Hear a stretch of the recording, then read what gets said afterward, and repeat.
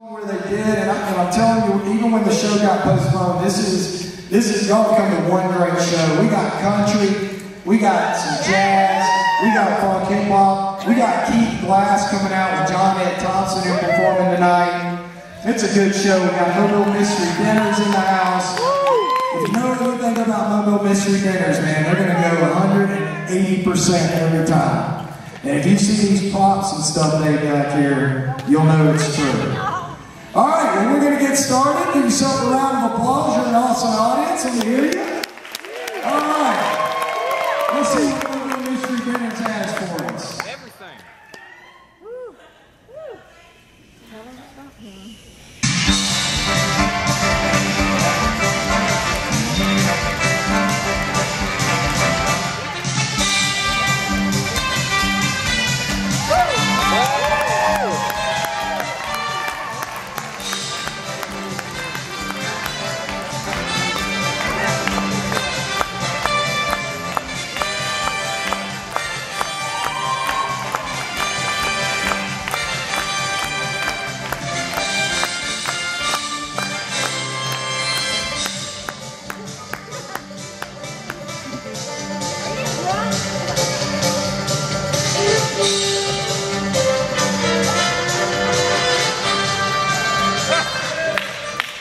Well, we got a little carried away with the banjo solo there, ladies and gentlemen. Good evening and welcome to Revolutionary Feud. If you're not revolting, don't be here because we're revolting, ladies and gentlemen. This is the hottest game show of 1776 where we pit Kith and Kin versus Kith and Kin. Some of who die early, so that's one of the problems with the show, ladies and gentlemen. As you know, this is a show that matches revolutionary colonialness versus the loyalists. Unfortunately, tonight, our four loyalist contestants were discovered by General Burgoyne and were executed. So, we only have the colonists. This is our chance to score a big win. Oh my gosh, we're so excited. I'm your host, Thomas Payne. I hope you've read Common Sense. And I'm going to be hosting the show tonight. My co-host, Hester Prynne, ladies and gentlemen. From the Dower Colony of Massachusetts. As you know, Hester's already won a scarlet letter. And at least some of us in the back hope and pray that she's looking for one more A. Good evening. How are you doing, Hester? Oh, I'm just great, Thomas. How are you? Doing fine. How was your weekend, huh? Oh, I had such a good weekend. You want to know what I did? Oh, yes. My mom finally let me have my very own quilting party. Oh, a quilting bee alone. I had a bunch of the girls from the colony come over and don't tell, but we had 2 cups of cider, not just one. Who are you drinking with? Oh, Temperance and Prudence and... Temperance and Prudence, the 2 of the girls I would most like to go to when I'm in Massachusetts. All right, what else? Did I tell you I'm seeing someone? No, who are you seeing? Ben Franklin. Oh, did you have a date with Ben Franklin? I did, and let me tell you, when we're together, boy, do those sparks fly. Were you holding a kite string at any time during the date? Unfortunately, no, but oh, that first kiss sure sent a jolt right through me. All right. You know Ben Franklin. He is the person who invented the pot-bellied stove, named after a number of our audience members. All right, ladies and gentlemen. Now, as you know, the show pits the loyal colonists versus the revolutionary colonists. We're going to ask one question, and we've already gone through our pot-belly audience here, and we have gotten answers. If they guess correctly what the answers are from our pot-belly audience, and you know who you are, they will win a prize. What will they win, Hester? Well, Thomas, one of our wealthiest colonists just donated 12 brand new apples. Whoa! And should they lose, what will they get? The course. The cores. Okay. Well, that's good for you. Everybody in the audience gets to eat one. All right. Let's find out who our tonight. Our first contestant on your left, excuse me, on my left, on your right, as you're looking into the radio, is Brenda Lee. Hester, tell us something about Brenda. Okay, Thomas, well it says here, Brenda Lee is the fastest weaver in her colony. She once wove enough cloth for 5 men's shirts in only 1 month. Wow, nimble fingers. By the way, where's her sister? There was supposed to be 4 of them. Yes, unfortunately, Saenger was a bit under the weather and couldn't make it this evening. Oh, that's too bad. Sandra Lee stood us up. Oh, no. All right, in the middle is her cousin, Immediately. Tell us something about Immediately. Well, it says here that Immediate played a crucial role in the drafting of the Declaration of Independence. Oh my gosh, what did he do? He was in charge of keeping the inkwells full and a fresh supply of quills ready. Well, somebody's got to do it, ladies and gentlemen. Somebody's got to do it. Have any other quirks you've heard about Immediately? It does. It also, as a side note, says he has been known to let the horses out of the barn before the doors are even open. Oh, no wonder he has the nickname the Prematurely. Our final contestant is his brother, Dastardly. Tell us what you know about Dastard. Okay, Thomas. Dastardly is the best ribbon maker in his colony. He has promised to give a ribbon to every soldier who takes up arms against the British. Well, how about that? But you know, I think Dastard's reputation precedes him. What do we know about Dastardly that we don't want to know? Yes, Dastard is best known for his role as a teabagger in the Boston Harbor. So this is not only a patriot, this is a wild and crazy patriot. All right, ladies and gentlemen, are you ready? We're going to ask a question that takes in the whole of American history. Our nation is now going on 51 days. So this is really more or less a short-term memory event. We're going to ask questions that take in the whole history. We're going to be asking questions about the new flag that we understand was just sewn about 2 weeks ago. So we ought to be excited. The audience has already given their opinions. So let me go up to Miss Brenda Lee here and say, oh, hey, how are you doing? Oh, I'm so glad to be here. Woo! I'm so excited. all right, Brenda. All right. I understand you're a fan of Hester's. Oh, Diddy Moore has nothing on him, honey. Woo! I want to say hello to my mother Blanche and my father Reamer. Okay. Are they in the audience or where are they? No, but also my husband who's in British prison. His name is Elmer. Elmer, and he gave me some stuff. I don't know what it is. They took him away. We all have to fight the depredations of the British, ladies and gentlemen. 51 days in and there's no end in sight. I'm thinking it's a quagmire. All right, Brenda, I'm going to ask you, what would one expect to find, name one thing that you would expect to find on our brand new American flag made about 3 weeks ago?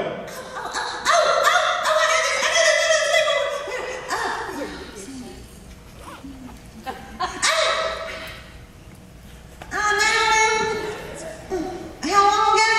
About 3 weeks ago. 3 weeks ago. 3 weeks ago. I should remember this, right? Yeah, you should. What did I have to do on this one? Okay, I'm gonna say what's the question again? What one thing did our audience expect to find on the new American flag? I'm gonna say a white stripe. White stripe. A white stripe. All right, survey, show me. White stripe. Well, that was a stupid guess anyway. I mean, I'm looking for rampaging dragons, maybe crossed swords, palmetto trees, something. All right, our next contestant, Immediately. How are you doing, Immediate? Good. I'm really excited. I love apples. I love apple cider.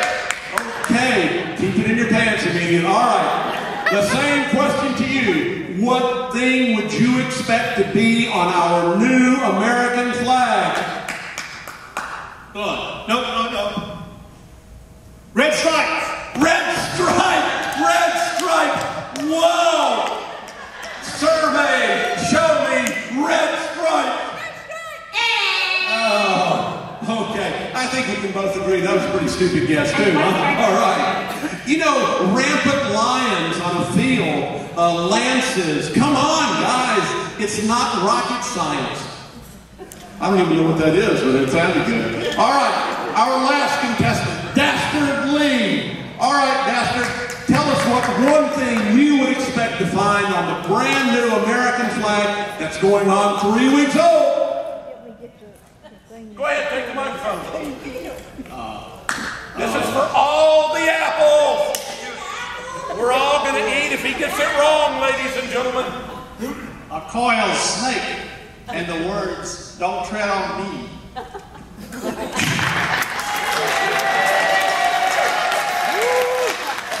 What a teabagger. Who the heck expects to find that on the new American flag? But we're going to give him the benefit of the doubt. Survey, show me coil snake and don't tread on me. Oh, yes. All right, ladies and gentlemen, come up in an orderly fashion after the show and you will each be given a bite of apple. After Hester and I have had our chance, of course. All right, Hester, darling, can you tell me what was the number 3 survey result from all of our pot-bellied audience about what you would expect to find on the new American flag? Number 3. A loose stitch. A loose stitch, of course. What do you think this is? You people are from Virginia. When you do the Virginia reel, you've seen dresses come unraveled completely, haven't you? Oh my gosh, of course, a loose stitch. You know, what are these guys thinking, huh? All right, Hester, darling, number 2 in our survey of the pot-bellied members of the audience. White stars made from George W.'s used knickers. Aha! That way our flag's not only picturesque, it's pungent as well. All right, you know she was only able to make 13 stars, though, because GW wears briefs and not boxers. Oh, come on! Somebody's going to ask the president that in the future, and that's information worth knowing. If he'd have worn boxers, God knows how many colonies we would have. All right, the number 1 thing that our audience expected to find on the new American flag, what is that, Hester? A made-in-China label. Oh, of course! Who expected anything different? Well, guys, I've got to say, you've let the colonists down.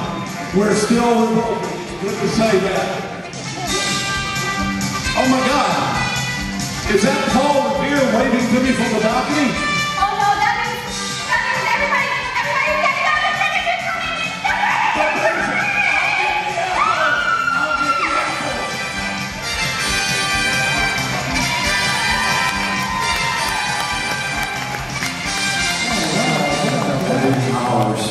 And then we're good.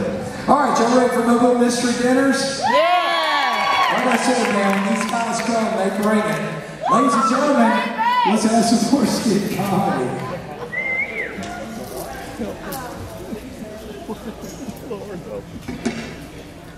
Woo! We love you, Michael.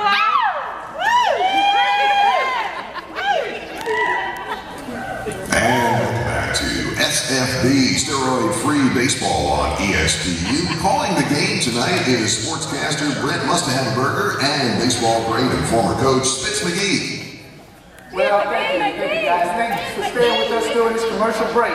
We're joined here tonight in the booth or in the table with the one, the only, the local legend from Fox 10, Mr. Michael White. Thank you.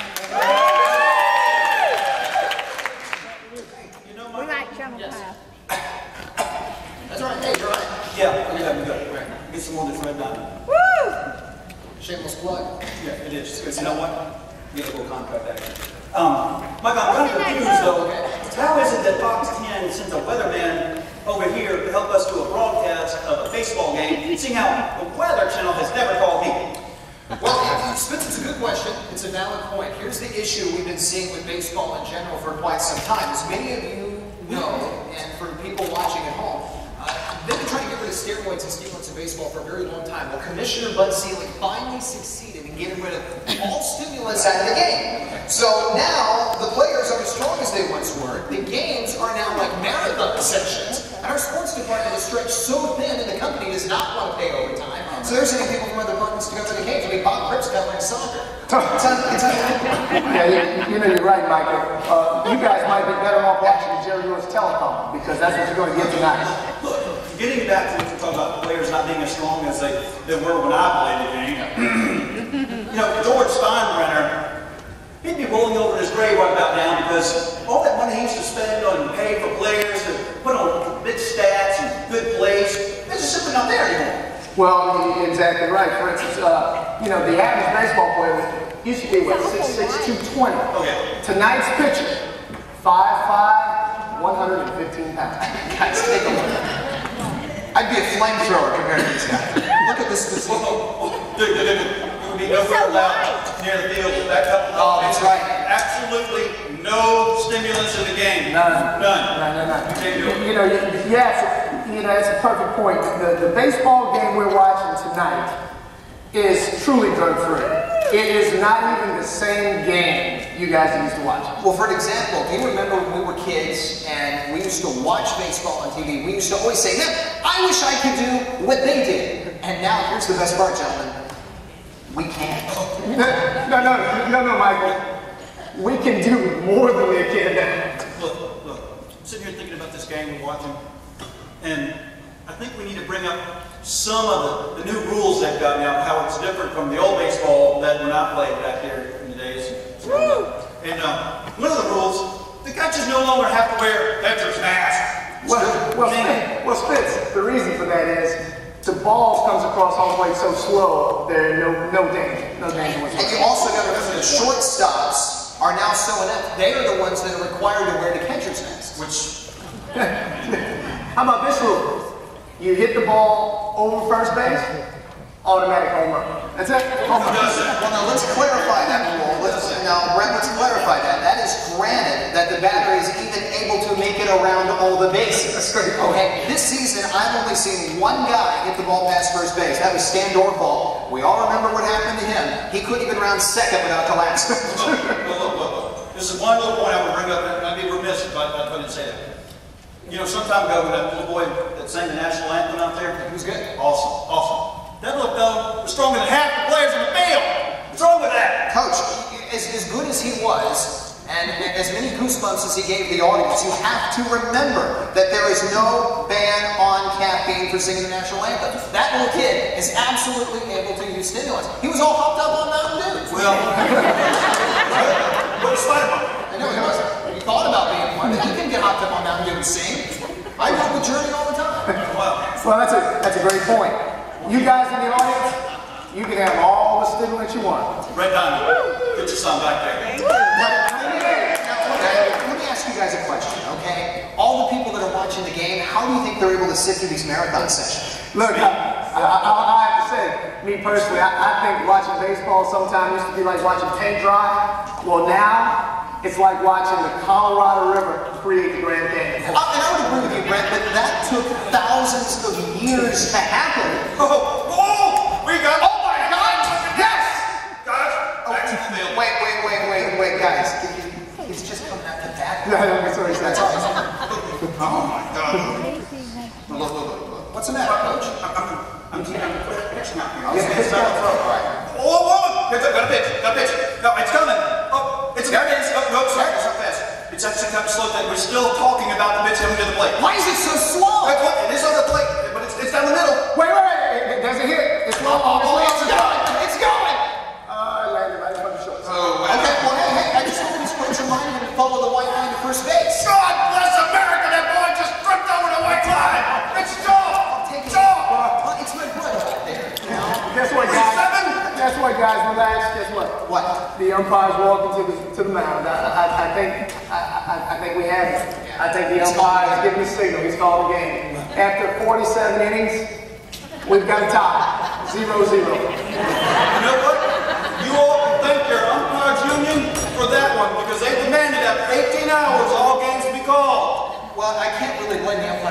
because guys, we've been sitting here a while and now we're out of coffee. I need some more Red Diamond because I'm a little empty. Well, we don't plug them, they charge us $2.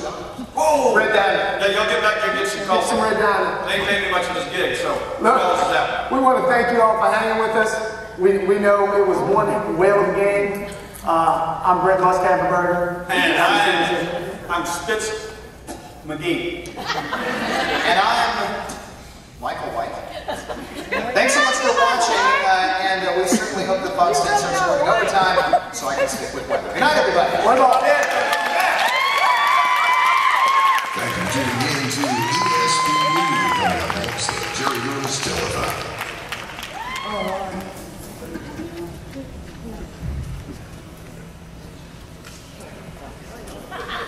So, you the new hot dog vendor that I'm training? That's right! Yeah, I'm not so sure you're cut out for this job. Why's that? Well, it can be a bit tricky and confusing. How hard could it be? I'll be selling hot dogs, for goodness sake. Yeah, but it can be a bit tricky and confusing at first. Don't talk to me about tricky and confusing. My last job was PR rep for the band. Alrighty then, well, let's get started. We have 3 types of hot dogs. The good hot dog, the better hot dog, and the best hot dog. Good, better, best. Got it! Not so fast, Speed Racer. The good hot dog is the better hot dog. The better hot dog is the best hot dog, and the best hot dog is the good hot dog. Could you repeat that? Sure. The good hot dog is the better hot dog. The better hot dog is the best hot dog, and the best hot dog is the good hot dog. So the best hot dog is a good hot dog. Right. What's a better hot dog? Good. So let me get this straight. The best hot dog is a good hot dog, and the good hot dog is also, no, the better hot dog is also a good hot dog? No. The good hot dog is a better hot dog. The better hot dog is best. Okay. Didn't I just say that? No, you said... Never mind. Let's just move on. What is the best hot dog? The best dog we have is the better hot dog. Then what? What? You said the best hot dog is better. Better than what? Better than a good hot dog or the best hot dog? How can something be better than the best? Well, because, like, the best is good, but better is best. Okay, I still don't get it. Let's start at the beginning. What is a good hot dog? Better. I am not doing better. How can you say that? Not you. The hot dog. The hot dog is better. Better than what? Good. Listen. The good hot dog is a better hot dog. The better hot dog is the best hot dog. And the best hot dog is a good hot dog. Got it? Yeah. No. No, I think I just better forget it. I think that's best. That is good. Now you get it!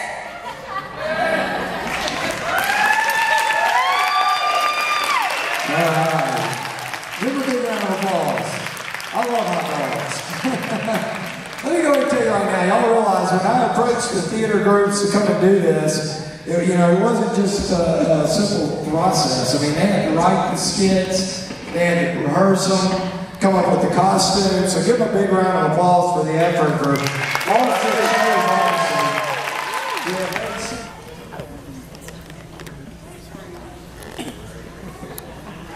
Hey, how y'all are tonight?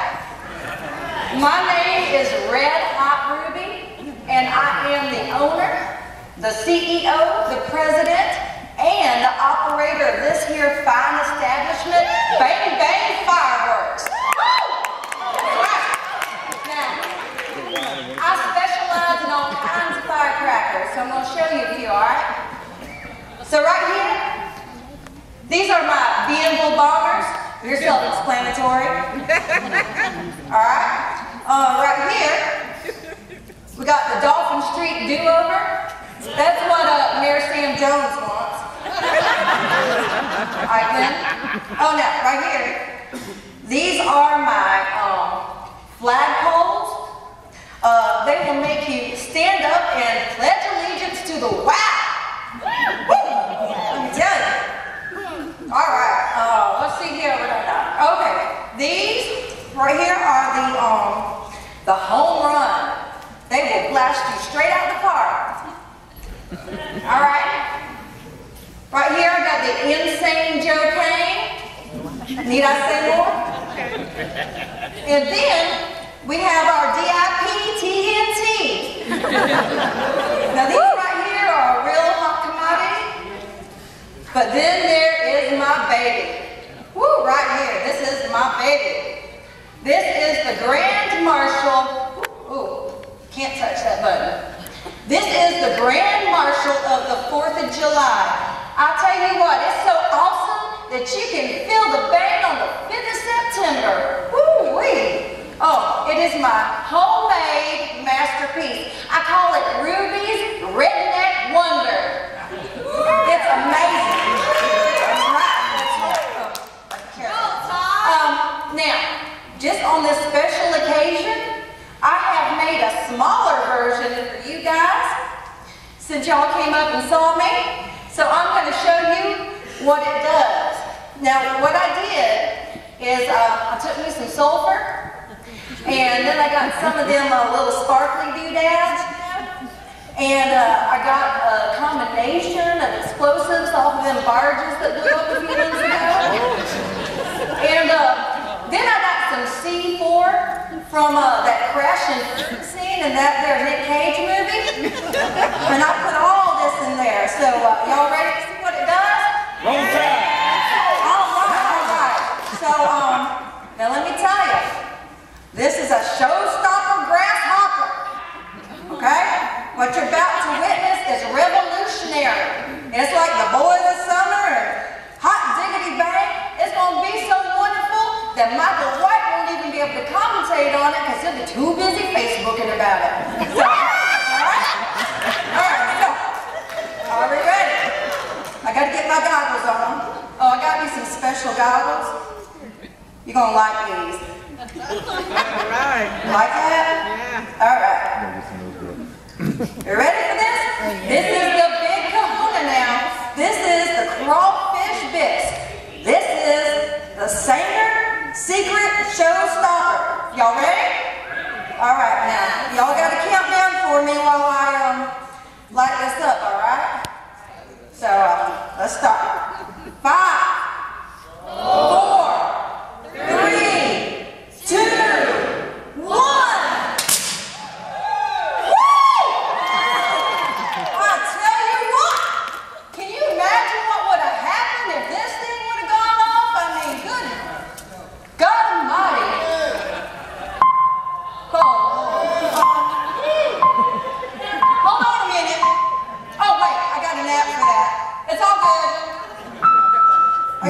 I can shut it off.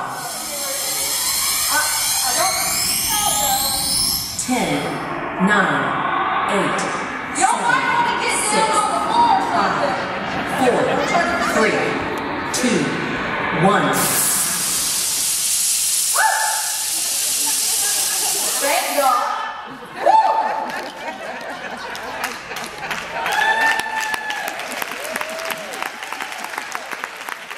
Let's give it up for a round of applause for Bill tonight there, man. That's pretty cool. See, I tell you, man, when I ask these people to come out and do this, it's just not taking a script and coming up with something. There's a lot of time and preparation. Let's take a picture. All right, come on. You like that?